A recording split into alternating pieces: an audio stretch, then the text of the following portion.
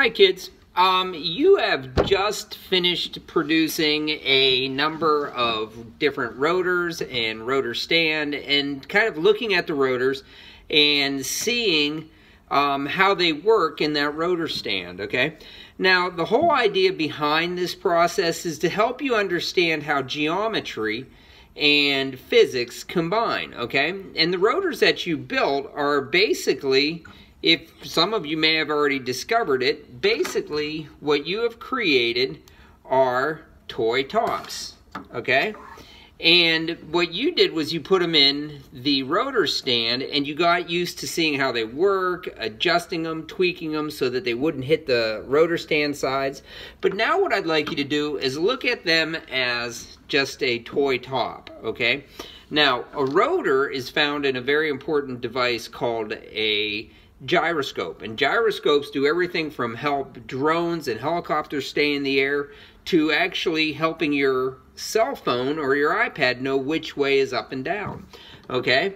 Now, anyways, what I want you to do is to think about these as they spin, okay?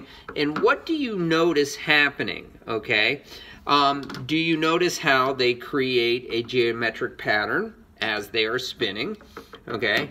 Notice that they are geometrically, when they're on the surface, okay, that they are at an angle that is at a right angle. When they're spinning best, you know, they're pretty much straight up and down, and then you start to get this wobble and you see things start to go all haywire.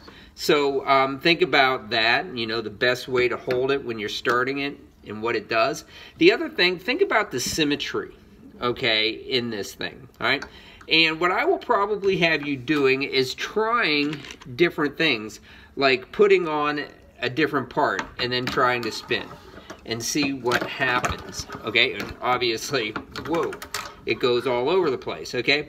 So what I'm trying to do is to help you understand that even though this just looks like a very, very simple design, there's a whole lot of physics and geometry involved in it, okay?